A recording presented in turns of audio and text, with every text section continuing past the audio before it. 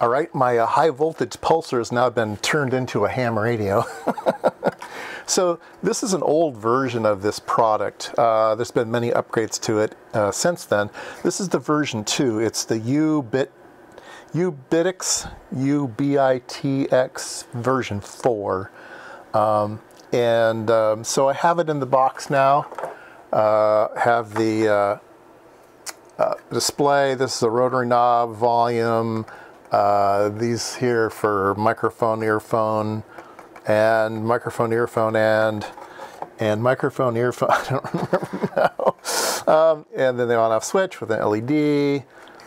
So yeah, the design of this thing is that the Arduino is the radio, and it's going to be creating a lot of the signals as well. So it's going to run on several clocks. So the first IF, the frequencies come in, and the first IF is at 45 megahertz. Now, if you're designing a product like this, you're going to find what type of things can you get off the shelf cheap, probably.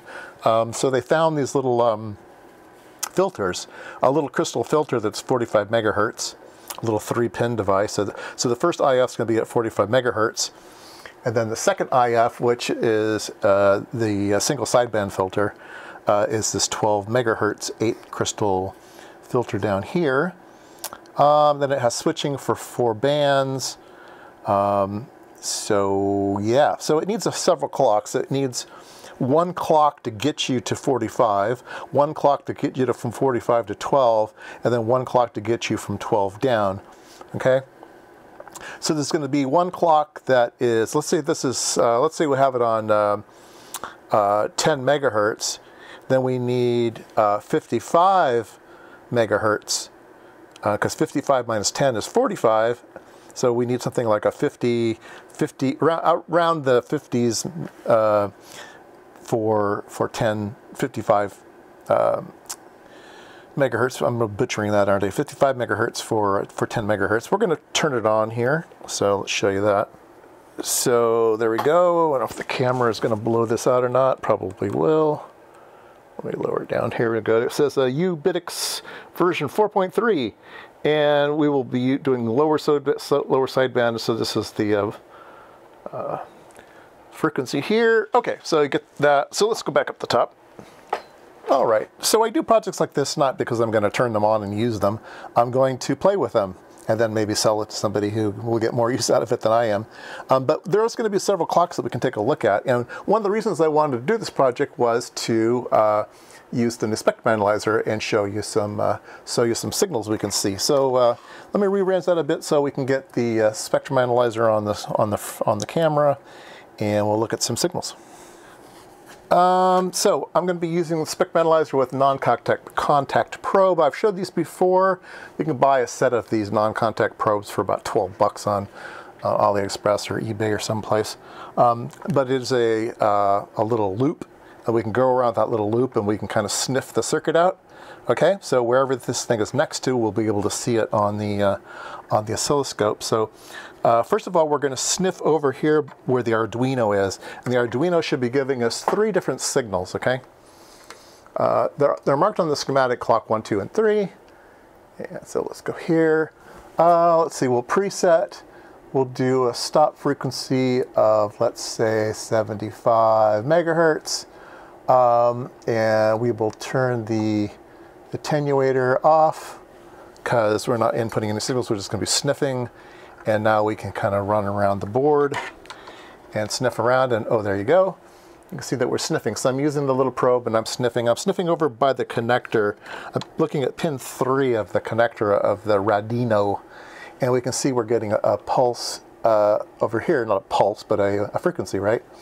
We're getting a frequency around 52.2. Well, that's interesting. All right, let me set the front panel frequency to exactly 7 megahertz, okay? Oops, a little touchy. There we go, 7 megahertz. And let's go ahead and go to the center. We will zoom in on this so we can get a better accurate picture of what's going on. And our marker is right at 52.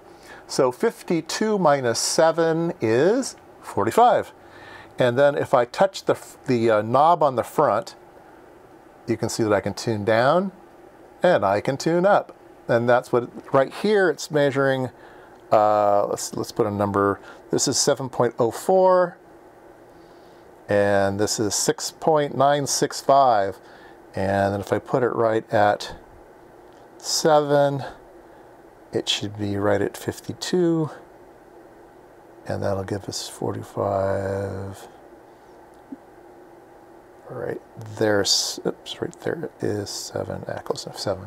Okay, so now the next thing I'm going to do is I was poking around down here, right next to the Arduino. I'm going to poke around here with this 45 megahertz crystal here, okay, crystal filter. So we're gonna take a look at that.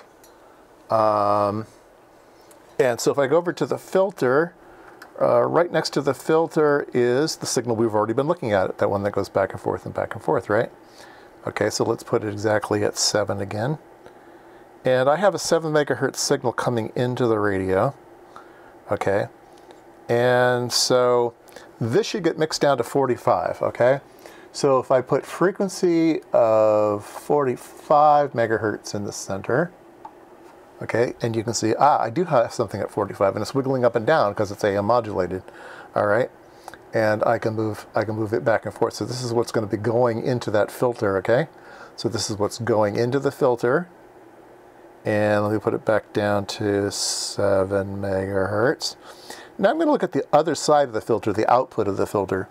The output of the filter is over here, and it's been attenuated a little bit, but we can still see it there.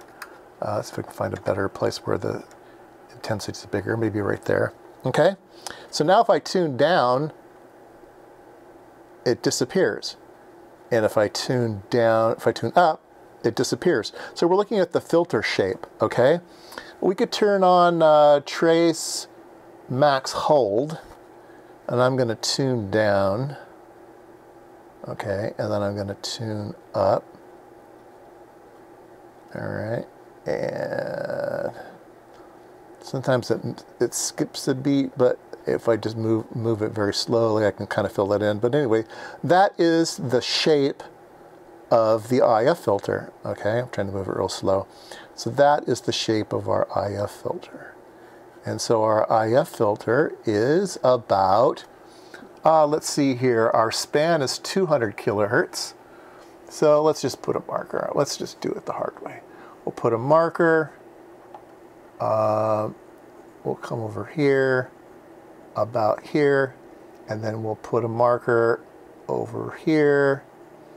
And we can say, it's about 28 kilohertz wide. That's that filter. All right. So we've looked at those two things.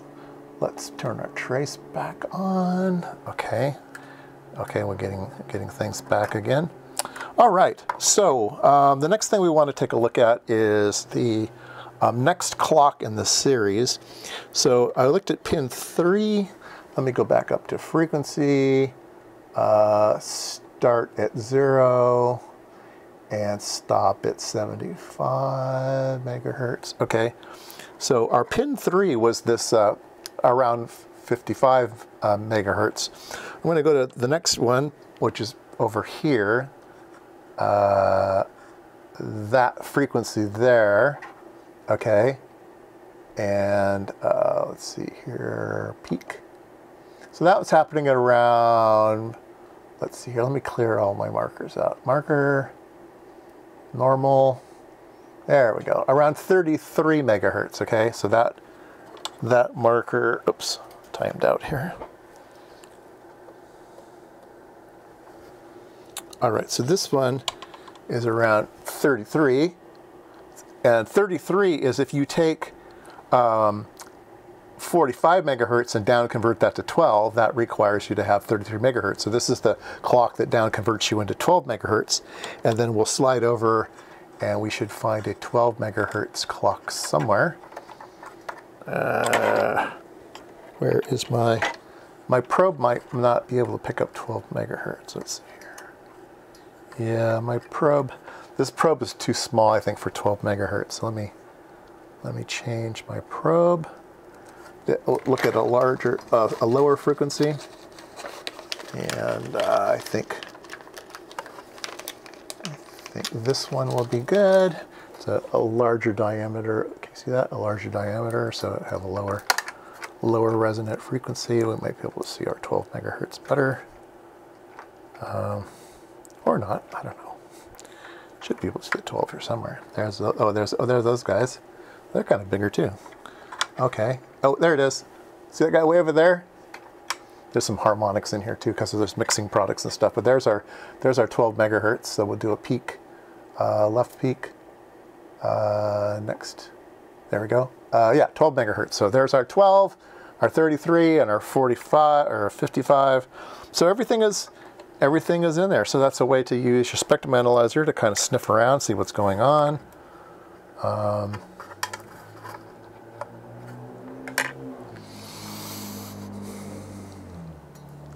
It's hard for me to show everything on camera without setting up 2 cameras and wasting a lot of my time. But anyway, I'm just using this little loop, and I'm looking around over in here for the 45 megahertz stuff. I'm looking in there for the Arduino stuff. And then over here's our 12 megahertz stuff over here. But anyway, just take your probe. You can't hurt anything because this thing is just it's not making electrical contact with the circuit. You can just kind of run around and look around for things. It's a great way to troubleshoot circuits also. You can like trace it through. You're like, where does it stop, right? Oh, I see it here, but then it doesn't go to here.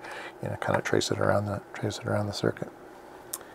Anyway, there you go. I just put a little 12-volt power supply in here. I think I used this on one of my videos to explain how switching power supplies work. It's just a little 12-volt 12 volts at 1 1/4 amps. That's barely enough for this thing, but it's just kind of a placeholder. I think it would probably work. And I put in all of the wiring here and laced it up to make it look nice. Pretty complicated board, fairly complicated circuit. It's fairly easy to understand what they were going for, but they did have to pack a lot into this thing. All right, so I'm injecting an AM signal in here, and I'm going to tune into it.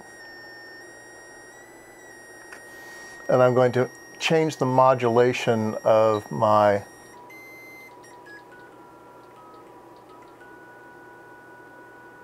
there's 500 hertz.